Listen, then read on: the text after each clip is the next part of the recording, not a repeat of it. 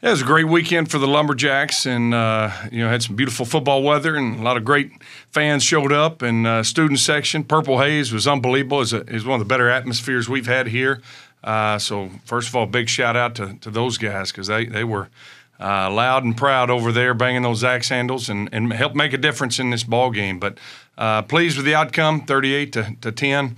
It's hard to win a football game this day and age in college football. So it's a good feeling to walk across the field victorious. We had to work for it. Credit that to a really good Alcorn State team, Coach McNair. They've done a great job with that program. They're going to win a bunch of ball games this year. They had some really good players and gave us all we wanted there for about three quarters. We were able to finally pull away a little bit there in the fourth quarter. But it was tough sledding for a while. Thought our defense played really good.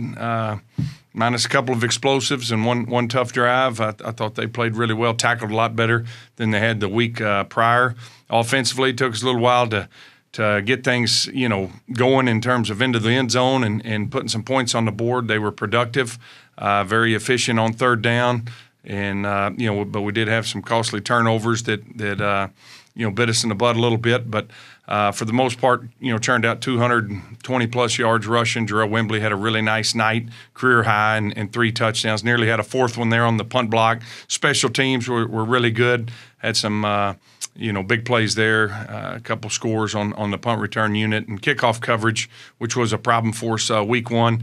That got a whole lot better. So that was, as coaches, it's good to see some improvements and fixing some of the issues that we had with our week one game against Troy. So that was good to see that, but there's still plenty to work on. We've got a long ways to go to be the team we want to be, but our guys are hungry and feeling a little bit better after that one. It was good to enjoy that one on Sunday, and now turn the page to week 3. But all in all, great win. Appreciate everybody coming out and all their support. Turn it over to our local media and then our SFA reporters. Yeah, first of all, Coach, Northwestern this week, where do they do best?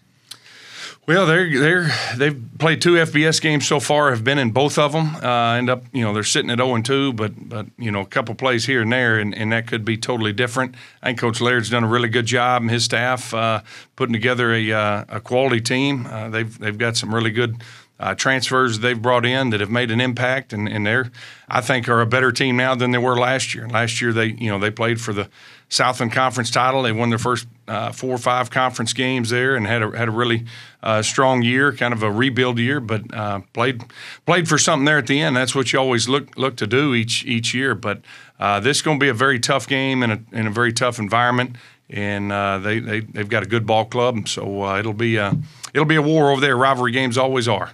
Yeah, that was my next question. What does it mean to bring this rivalry back? Yeah, it's great. It's great for both universities and the student athletes and alums and fans and everybody involved in this region, Nacogdoches, Natchitoches. I mean, that's long-standing rivalry, goes back a whole lot of years. Unfortunately, we've been on the short end of the stick on majority of them, but we were able to get the win there in 2019 over at their place, and so I imagine this one will come down the wire. Rivalry games always do, and so our guys are excited to play in it. Know it means a lot to this university and to our alums, and so we'll get prepared this week and hopefully have a great game Saturday. Specifically, what would you like to see improve this week as you get into Saturday's matchup? Yeah, I think we need to we've got to take care of the ball better. To be down -3 in the turnover battle. You don't win many games that way. We were fortunate to do that Saturday. We've got to create more turnovers on defense, punch the ball out, turn some PBUs into some interceptions, and then offensively we got to take care of the ball better, put the ball in better spots. Some of those are on the quarterback, some of those are on the receivers, and just not running the correct route or finishing a catch. So we've just got to do a better job taking care of the football and winning that turnover battle. I think is one area of improvement. I think we can always tackle better. I thought we made a big step in that direction Saturday, but would like to continue to see our tackling improve, and then just overall special teams continue to get better. Part of that rushing total that you talked about for the Lumberjacks on Saturday came from your quarterback, Brian Maurer. Had the one big run, I think 64 yards or something on the on the keeper there. Is that something that you guys like? Do you guys look to get him involved in that running game, or are you trying to get him involved in that a little bit more, or is it just to kind of feel it out as the game goes? No, a lot of that depends on who you're playing and what they give you defensively. A lot of people are like, well, why didn't you throw the ball down the field against Troy? Well, part of that was the coverage they're playing, so you throw underneath the coverage, and you take what defenses give you.